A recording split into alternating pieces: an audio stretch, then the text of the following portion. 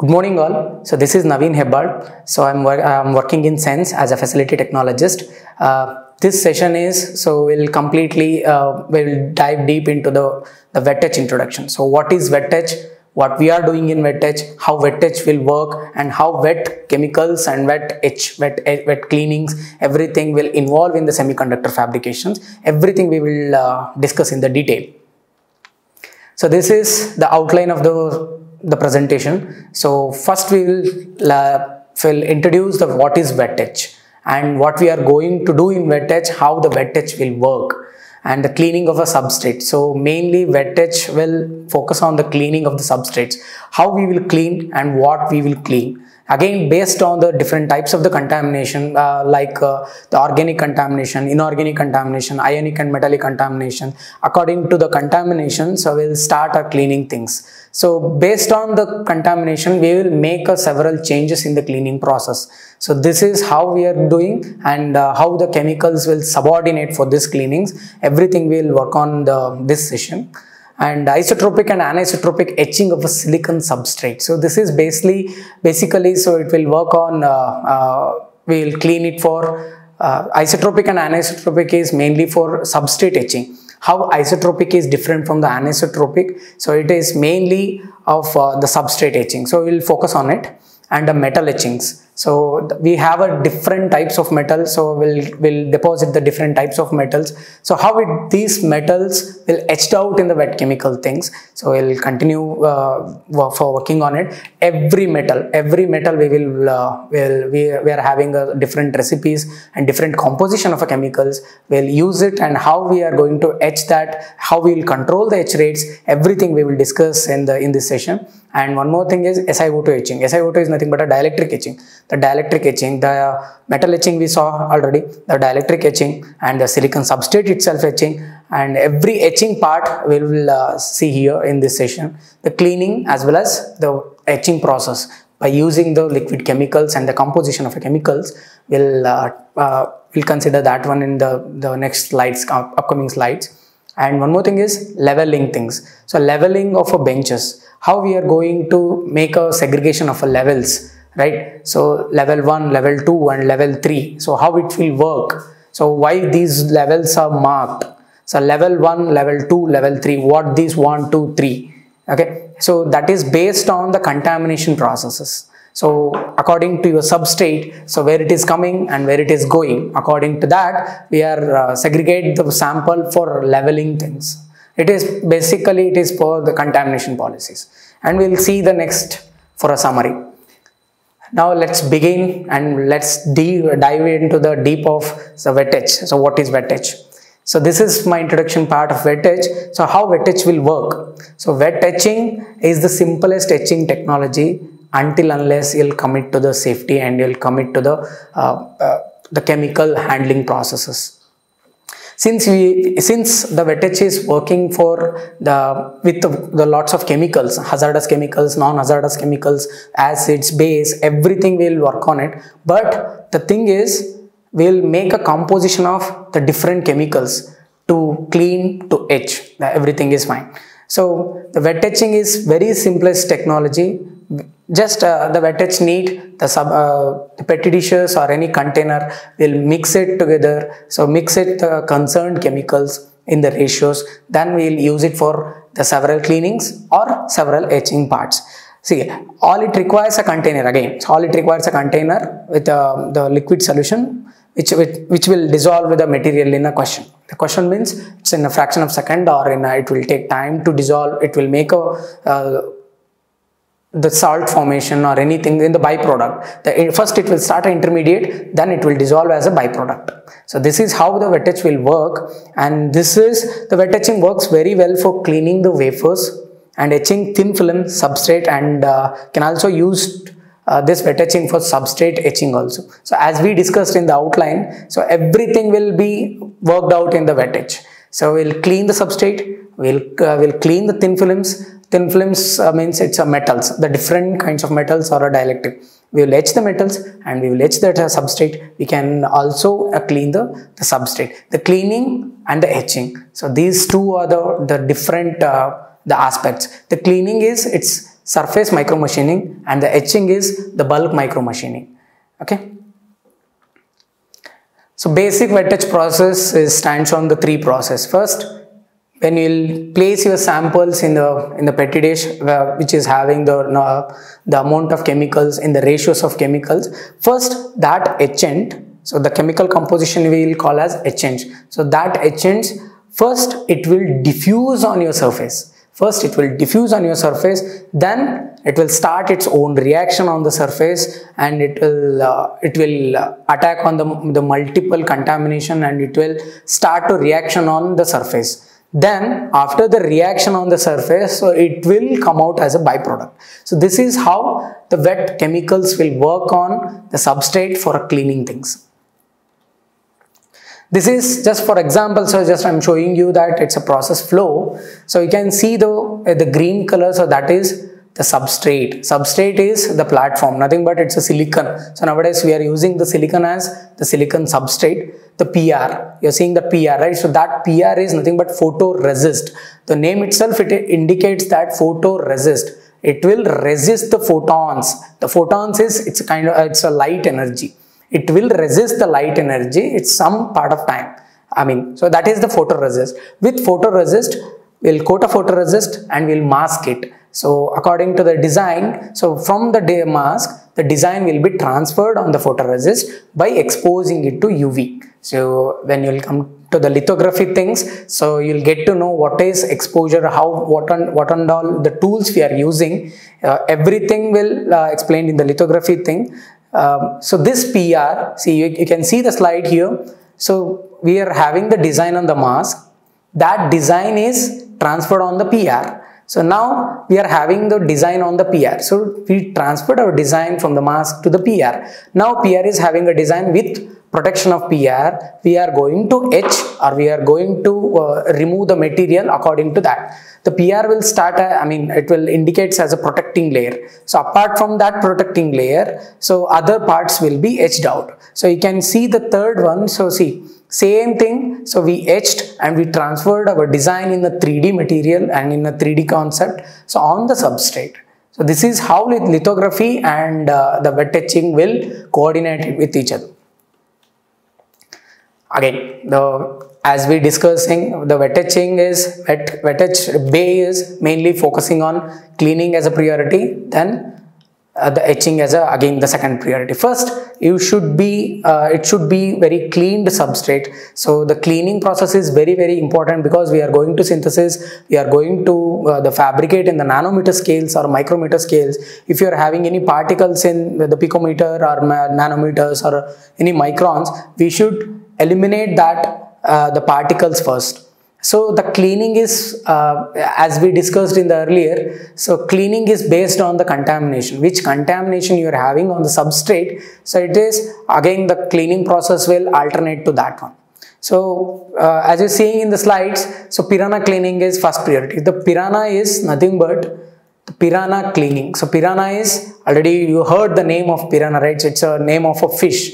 That fish is very hazardous, and so it can eat anything and it can dissolve anything. So that is piranha. So that is the property of that fish. So same name we kept it for here, this cleaning, because if this piranha solution sees any organic things, it will dissolve in it and it will make the cleanest substrate as a surface. Okay. So we are having two types of cleaning. One is piranha cleaning, one is RCA cleaning. And the third one is the dilute HF dip. It will make that piranha cleaning plus HF, and RCA cleaning again plus HF. So the piranha cleaning. So piranha cleaning will use the solutions. Use the solution for piranha cleaning is, one is H2SO4 and one is H2O2.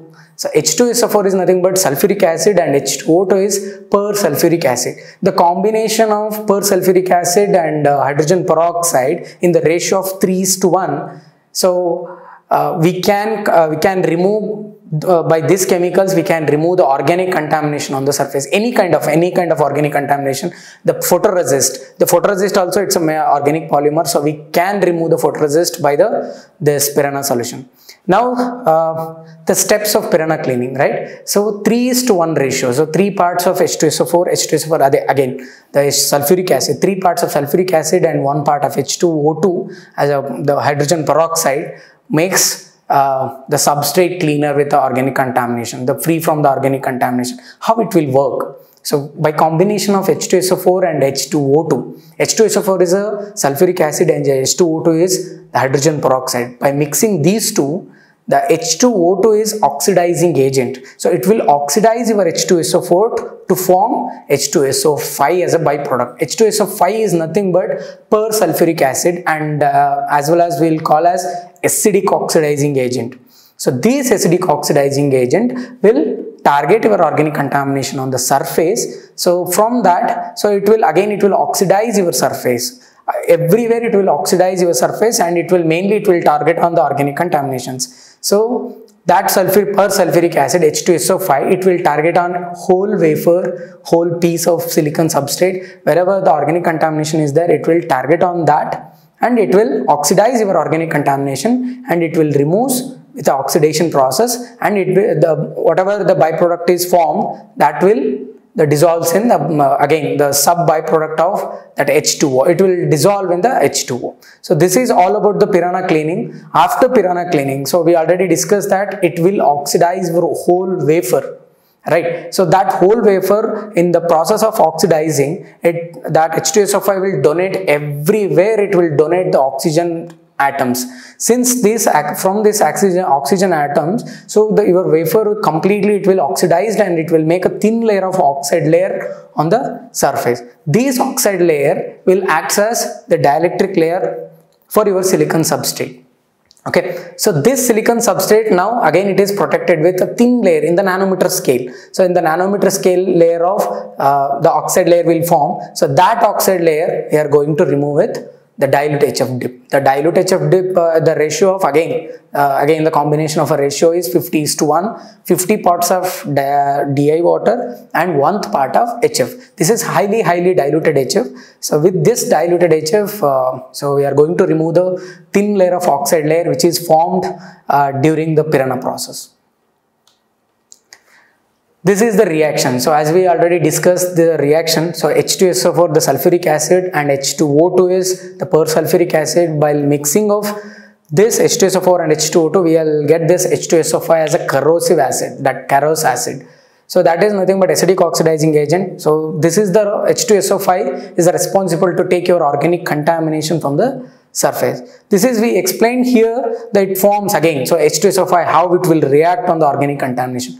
First, it forms carbon monoxide or carbon dioxide for the carbon contamination. Carbon contamination is nothing but organic contamination. If any organic contamination is there, it is nothing but a carbon contamination. CC bonds make the organic contaminations. So that carbon contamination, this by oxidizing will make that one as carbon monoxide or carbon dioxide. These byproducts will liberate into the gaseous forms. So note again, so we are already discussing about the ratios and composition of the Piranha solution, right? So 3:1 is our actual the composition of chemical and the ratios for Piranha. Here, by increasing the H2O2 concentration, we can increase the strength of the Piranha. And again vice versa, by increasing the concentration of H2SO4, we can dilute the strength of the Piranha. So we are talking about the strength and not the acidic or basic levels.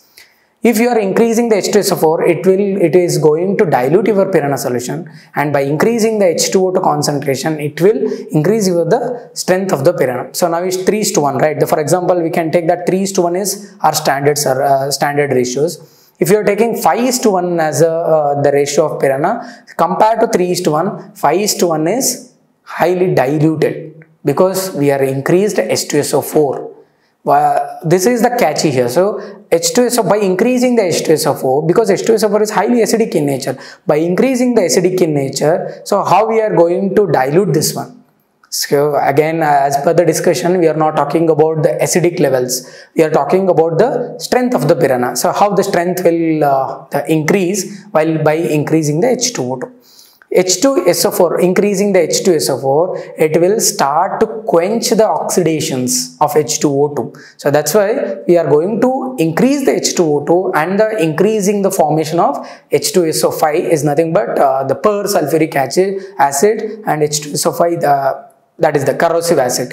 So by increasing the corrosive acid, the amount of corrosive acid, so the amount of organic contamination will be removed as soon as possible. Now coming to the point for RCA cleaning. RCA. So RCA is nothing but the Radio Corporation of America. So they invented this process, the RCA process. And RCA is again bifurcated as two cleaning. Again RCA1, RCA2. Just forget about the sequence. RCA1 is the base cleaning. RCA2 is acid cleaning. Okay. In the base cleaning, the purpose of RCA1, the basic cleaning, is to remove inorganic oxides and as well as some partial amount of the organic contaminations again. So this is the purpose of RCA1, and RCA2 is to remove the metallic and ionic contaminations. So we can bifurcate as RCA as RCA1 and RCA2. RCA1 is base cleaning, RCA2 is acidic cleaning. Again, the chemical composition in the ratios. So RCA1 as a base cleaning, so we'll use 5:1:1, So 5 parts of Di water and 1 part of ammonium hydroxide, and other 1 part is hydrogen peroxide. Coming to the RCA2, as we discussed, that is acid cleaning, right? So that is the ratio is 6:1:1. 6 parts of Di water and 1 part of the hydrogen peroxide, and again 1 part is HCl. So you can carefully observe the reactions here. RCA1 we are using ammonium hydroxide for a base cleaning. For RCA2 we'll use HCl as a acid for acid cleaning. So here ammonium hydroxide, since we are using the basic base, the strong base here, so inorganic oxide is highly selective in the acids. Inorganic oxides can easily dissolve in the bases. That too it's in the strong bases. The ammonium hydroxide, it can help to remove or to dissolve the inorganic oxide from the surface if it is required. So these are the ratios. So we'll discuss how it will remove. So in the RCA1 and RCA2, how the background mechanism will held in the beakers. So RCA1, since we are using the Di water, ammonium hydroxide, H2O2 into that, if any metals are present on your substrate, so that metals will again coordinate with hydrogen peroxide and it will make the hydrogen oxide. The metal will be oxidized with hydrogen peroxide and it will make the metal oxides. That metal oxides which is formed from the H2O2, that metal oxides again it will coordinate with ammonium hydroxide to form the metal hydroxides. So this is the concepts of RCA1 and this is the role of RCA1. Now coming to the RCA2. So RCA2, the metal oxides or metal hydroxide which is formed in RCA1, so that will it will start to react with HCl. The HCl is hydrochloric acid, it's a base. It's an acid. So that hydrochloric acid will dissociation into hydrogen ions and the chloride ions. See, these chloride ions will make a part of a reaction with the metals and it will form a metal chlorides. So these metal chlorides is nothing but a salts. So that metal chlorides is nothing but a salts. The salts are highly dissolvable in Di water. Already we took extra amount of the Di water in the RCA2, that is 6 parts of Di water, which is forming the metal chlorides. So that will easily, it can dissolve in the Di water. The metal chlorides is nothing but salts. Salts is highly dissolves in Di water. So it will dissolve in RCA2, the Di water solution. So native oxides, so already we discussed this native oxide concept in the piranha solution, right? So when you will do the piranha solution, it will oxidize your surface. Since same thing in RCA1 and RCA2 also. So in RCA1, RCA2, the common chemical is the Di water and hydrogen peroxide. So hydrogen peroxide, since it's a oxidizing agent, the role of oxidizing agent to oxidize someone.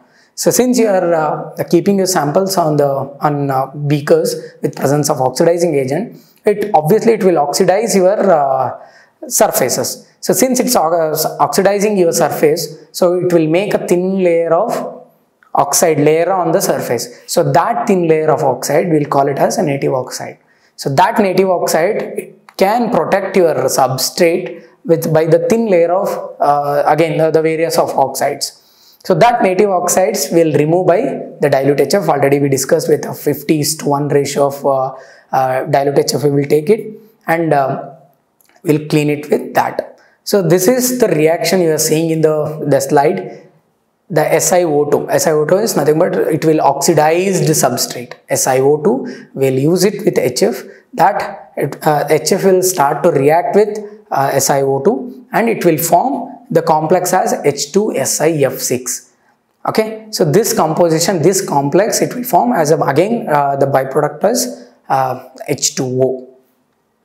This is the mechanism how HF will react on the surface native oxide, and how it will remove the native oxide from the surface.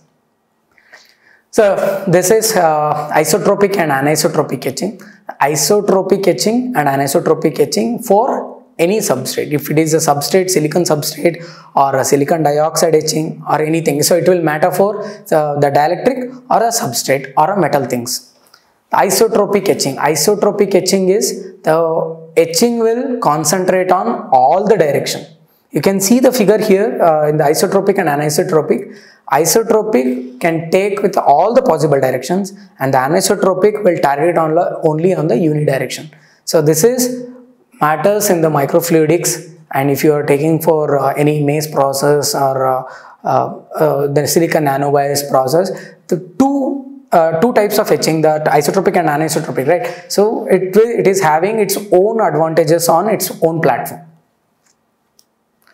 This is etching base of metals and noble metals. So already in the outline we discussed that. So we'll etch this every metals in wet etch by the composition of a different metals, different chemical compositions.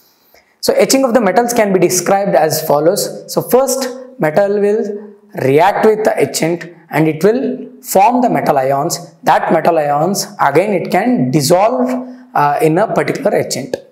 So base metals is nothing but the standard potential is epsilon naught is less than 0, the reducing agents. So like for example, it's aluminum, titanium, nickel and chrome and etc. So the reaction of base metals are always exothermic, because it will, so since we are using the different types of composition of chemicals. So say for example, we'll discuss that aluminum will etch it by the composition of chemicals is H3PO4, HNO3 and Da water. For example, for chromium we are having a separate the commercial chromium etchant, and for nickel again H3PO4 and HCl.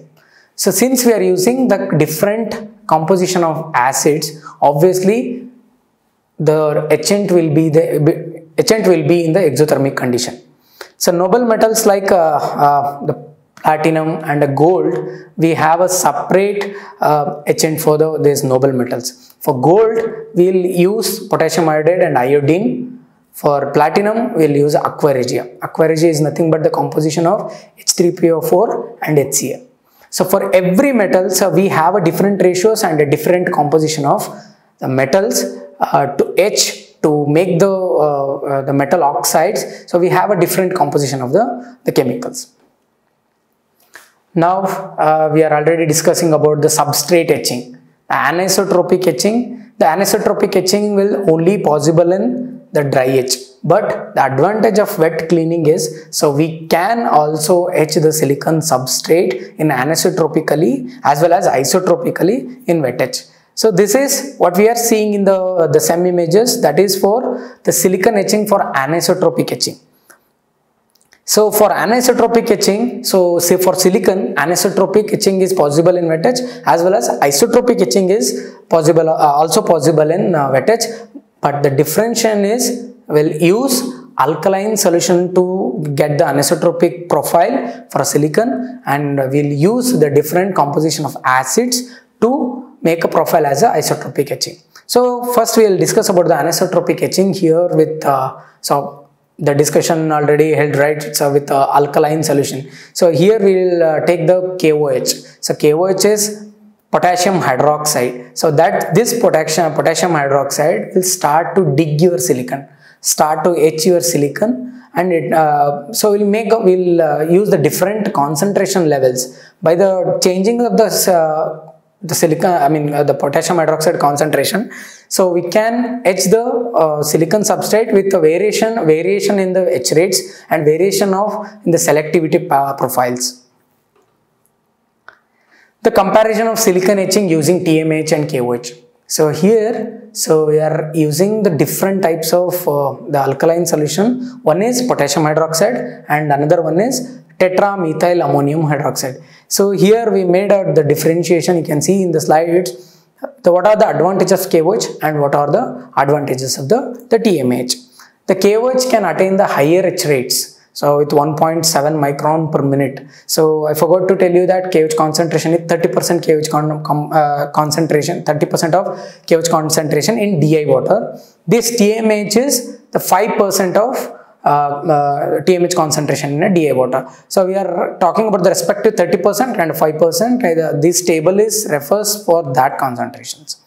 The higher etch rate we can achieve in KOH concentration up to 1.7 micron per minute.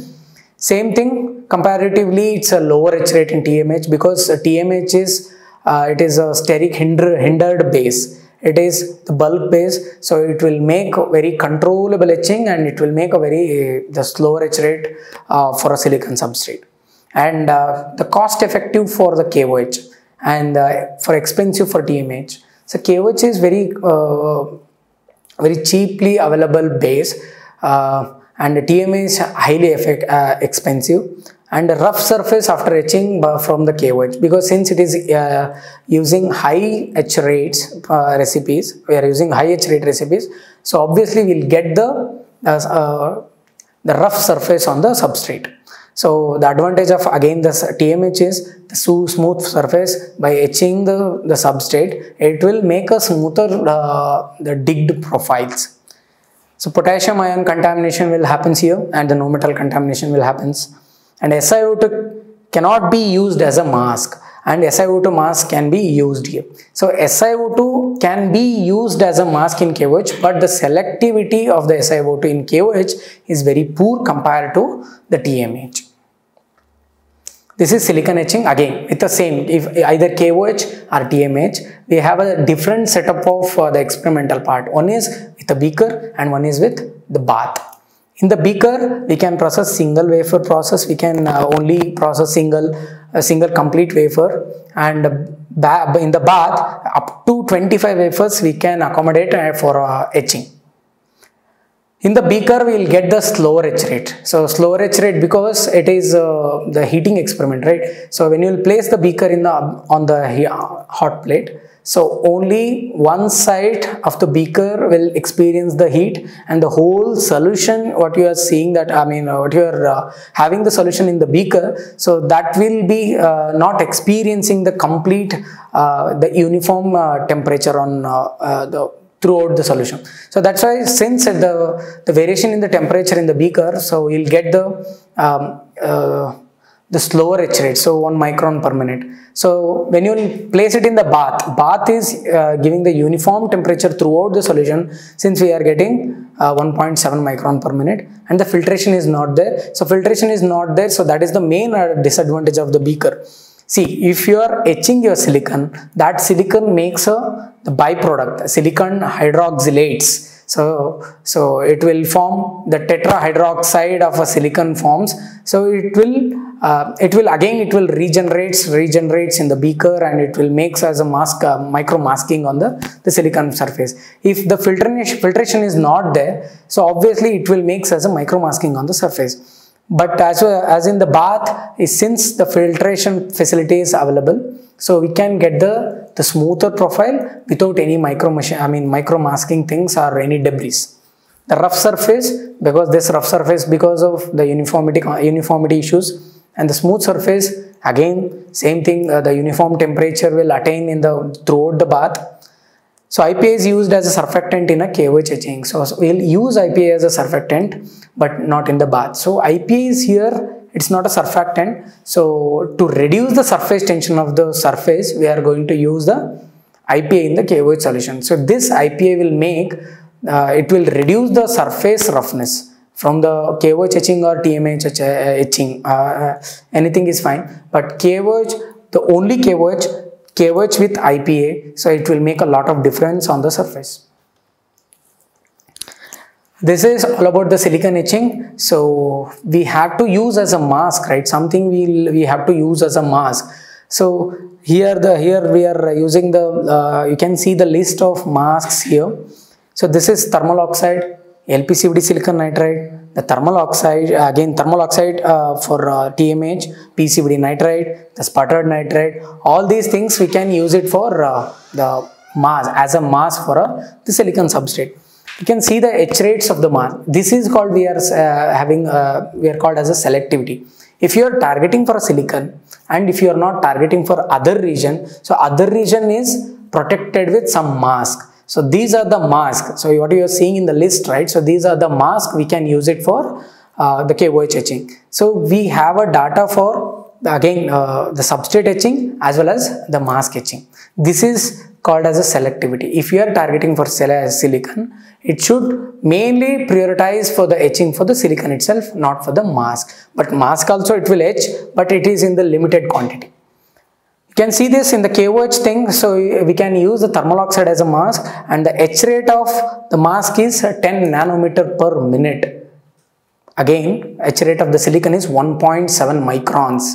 So 10 nanometer of mask in a minute, same particular minute, in the same minute it will etch 1.7 microns. So this is called as selectivity. So you can see in the TMH, same thermal oxide, it is 0.1 nanometers. 0.1 nanometer is nothing but 1 Armstrong per minute. Again 720 nanometers of silicon it will etch. So this is the silicon and silicon dioxide, the selectivity composition when you are using in the silicon etchants. So only since it's a silicon etchant, it has to target only on a silicon surface. This is SiO2 etching. So how we will etch the SiO2? SiO2 matlab it's a dielectric, right? So it's a dielectric, any oxide, any metal oxides, any dielectric oxides or any inorganic oxides, the oxides are always it's having a reaction coefficient towards the HF. We'll make a HF and different types of HF. So we have a BOE. BOE is nothing but buffer oxide etchant. So we'll use the buffer oxide etchant to etch the silicon dioxide. Here the buffering agent is ammonium fluoride, NH4F. So we'll use buffering agent ammonium fluoride and including HF to this in the ratio of 13:2. So this 13 parts of ammonium fluoride and 2 parts of HF. So this 13:2 will help you for etching the silicon dioxide or any oxides. So here's the specification of this BOE is the vertical to horizontal ratio. This is called the aspect ratios. So we can give the 1:1 ratios till the vertical oxide is etched off, and after that is almost increased to 1.2. And the cross section, you can see the image of cross sections here of SiO2 after etching in a BOE. So first image you are seeing, that A image, right? So that is 7 minutes of etching. And the B is 70 minutes of etching. So you can see this. So you can see the lateral and vertical is 1:1 ratio. For example, if you are etching 1 micron below and 1 micron lateral etch, it will go. So 1:1 is the aspect ratio for the BOE thing. If you are targeting for any 1 microns, if the vertical is 1 micron, and always the lateral etching also it will be 1 micron. This is a leveling of the benches. So this is to avoid the cross contamination across the base, across the benches. If level 1, so mainly we are segregated as level 1, level 2 and level 3 benches. All the process are same, but the contaminations are different. So level 1, say it's a ultra pure bench, so will not allow any metal contamination, any photoresist contamination in the level 1, will not use any metal tweezers, so and will not use any glass waste over there. So in level 1 we are only using the quartz waste, because if you are using any glass waste, so in the level 1 anyhow it is metal free bench, so the glass is made up of borosilicate. So boron contamination will start in the level 1. So to avoid that one, so we are using the quartz waste in the level 1 and level 2. So in the level 2, it is just a replication of a level 1, but we can allow photoresist in the level 2. So only this is the difference for level 1 and level 2. Level 1 is completely for new wafers. This level 1 is only dedicated for new wafers, and if sample is coming from the level 1 tools. So this leveling is always for a downstream process. Level 1 to level 2 you can go. Level 2 to level 3 you can move your sample easily. But you can't come from level 3 to level 2, level 2 to level 1. Upstream process it's prohibited because of the cross contamination of the base. So which kind of samples you can use in level 1? So level 1 is allowed only for new samples and the samples from the level 1 tools. And the level 2, so level 1, from the level 1 you can go for level 2, and the lithography is anyhow it is level less. If it is not metal contamination, you can come directly to the level 2. Level 3 is we will allow them all the metals, dielectric, everything, so you can proceed in the level 3. So you can go through this one. So what and all we are doing in the process: level 1 process, level 2 process, level 3 process. So everything is based on the leveling things. So sample coming from which level and it is going to which level. So as we discussed again, so from level 1 it can directly go for level 3 tools, and from level 1 it can directly go for level 2, but it can't come reverse from level 2 to level 1 and level 3 to level 1 or level 3 to level 2. So it's only the downstream process you need to go for level 1 to in the level 1 to level 2, level 2 to level 3. Or you can directly go from level 1 to level 3. And the summary again, already almost we are end of the session. Summary: so wet etch is versatile and the simple process. As we discussed, since we are using so many hazardous chemicals, you need to attain your safety, be in a conscious. Everything will matter to this simple process what we are discussing throughout the session. Suitable for batch manufacturing. So batch manufacturing, so we have bath facilities for every cleaning and every etching. So the Piranha cleaning already discussed, RCA cleaning is discussed, and the SiO2 etching, the BO is already discussed, silicon etching, KOH and TMH, everything is discussed. For every this thing, a small scale also is allowed, and we have a bath facility. We can at a time we can process the 25 to 50 wafers at a time. Either it is for cleaning, either it is for etching purpose. Highly selective and low cost makes it ideal for MEMS applications. It's highly selective, so we can make the selective with a changing in the ratio of chemicals, and it's very cheap. So compared to the tools, compared to the other tools, RI tools, dry etch tools, compared to the other tools, this is very simple processes, and it required a simple chemicals. Only we required is a safety attention in us. The heavily used in photovoltaic applications. The photovoltaic application is very critical applications. So that critical applications we can use with a simple process, and we can achieve in a higher yields. And safety in handling and the ease of the disposal is crucial. So since you are using the hazardous chemicals and the several acids in the wet cleaning and wet etching processes, handling is very crucial. And after the handling, how you are going to discard that one, how you are going to see. So when you are handling this thing, the separate chemicals we are going to mix it mix it in the ratios, and will make other byproducts. So other byproducts may explosive for some conditions, and it will it will be non-compatible for some environment. So that how you are handling and how you are disposing the semi chemicals. So it is completely prioritized to each others. How you are handling is important.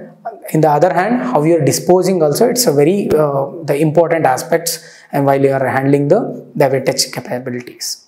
Thank you.